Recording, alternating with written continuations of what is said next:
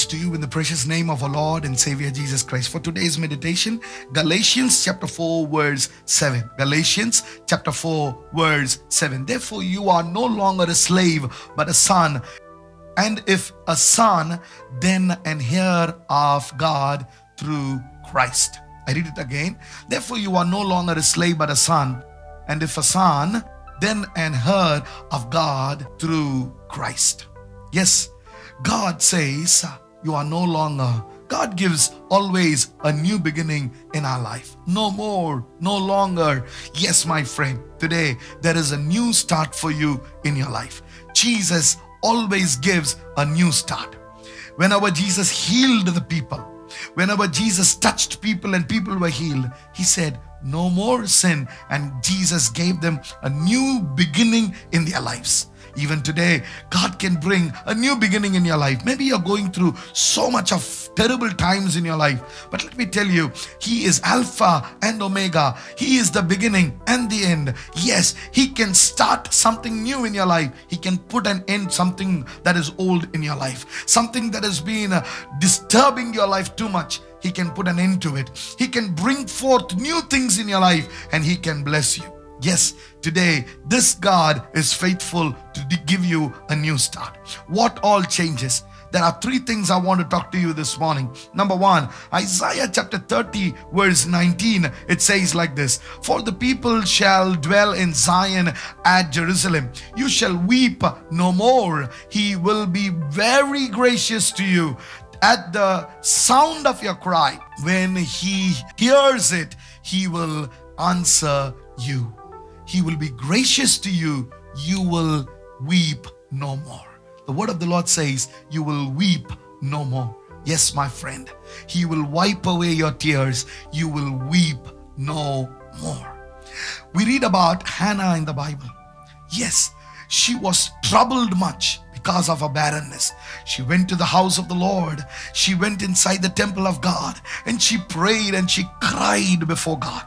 Experience a different experience is crying in the presence of God than crying before somebody in this world. You cry to people of this world, they will never understand your tears. They will never know the value of your tears. But you cry in the presence of God. God can understand of your every drop of tear that comes from your eyes. She cried in the presence of God. Praise be to God. That was the end to her tears. That was the end to all her cry. God put a full stop for her tears, and when she went back home, the word of the Lord says she was no more sad. She was so joyful. She was so happy. Her matters have not come to pass. She has not given birth to a child, but still she was happy because she has cried before God. Today, my friend, let your tears before God.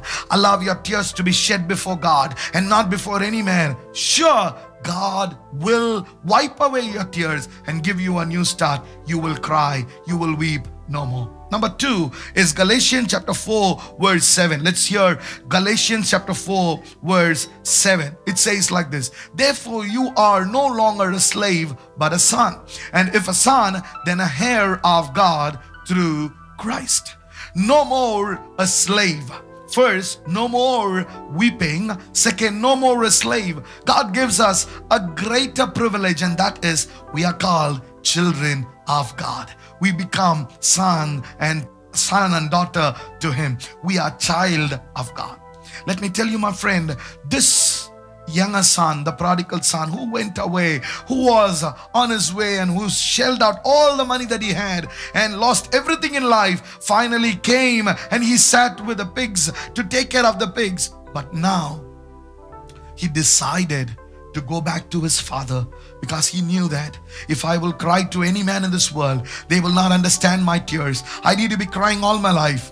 But if I will go back to my father's house, my father will put an end to my tears and He will give me a new life. So he went back to his father. And when he went back to his father, he said, let me be one of the servant in your house. For the father said, you have come back to me. You are no more a servant. You are my child. Today, let us first cry to God. Let us first weep and cry our tears to God. Number two, let us repent to God. Let us come back to God. God says, you will be my child. And he gives us that privilege. You are no more a slave. Number 3 is from Isaiah chapter 33 verse 19. It says like this: you will not see a fierce people, a people of obscure speech, beyond the prescription of a stammering tongue that you cannot understand.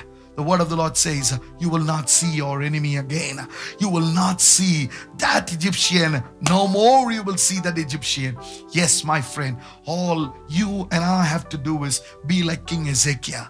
King Ezekiel went to the house of the Lord and prayed before God.